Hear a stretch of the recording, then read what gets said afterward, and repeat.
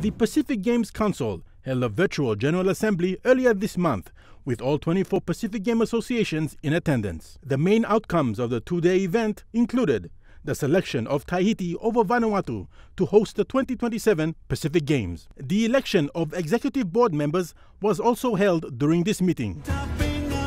Vidya Lakan of Fiji was re-elected as president of the SPC, with Tamsin Wadley of PNG voted into the post of Vice President, Finance, while PNG swimming icon Ryan Pinney was elected as the athlete's representative. The SPC received progress reports from organizing committees of the upcoming editions of the Games, with the Northern Mariana Islands hosting the Pacific Mini Games in 2022, Solomon Islands Pacific Games in 2023, and Palau Pacific Mini Games in 2025.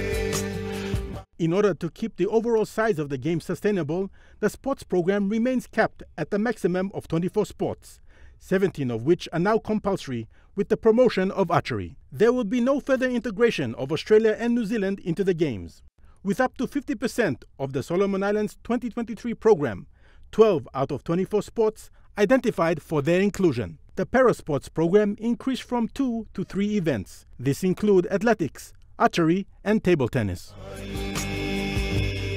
Huxley Lovai, Chukai Sports.